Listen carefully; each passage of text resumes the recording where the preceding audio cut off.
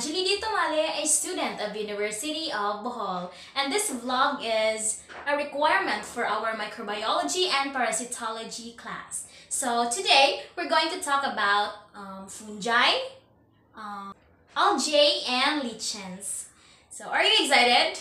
I'm not excited. I don't want you to see my kitchen. Anyway, let's go!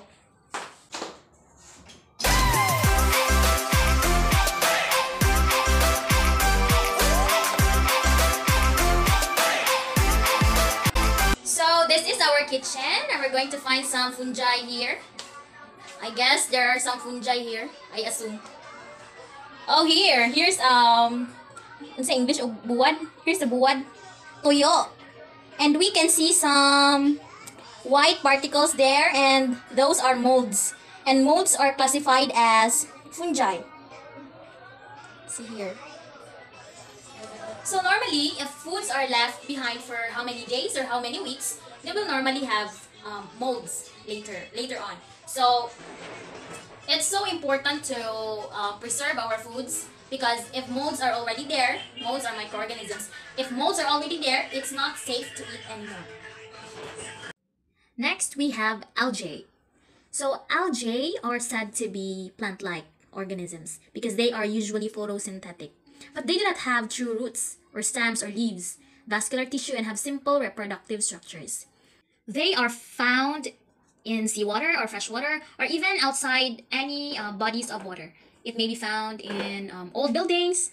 So like this, I took these pictures from our museum, Bohol Museum.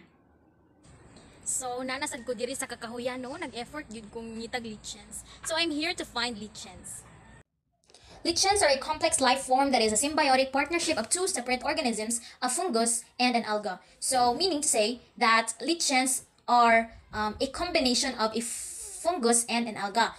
So if you're going to watch, if you're going to see see lichens closely, we can see that its structure is somehow a combination of a fungus and an alga. So as you can see, can you see that white particles there? So if you can see that white particle sticking on that branch of the tree, so that's the lichen. I think I found another type of lichens. So here, I think they are lichens sticking on the branch of this tree. See? Those white pigments there. So we cannot imagine how amazing the earth is, right?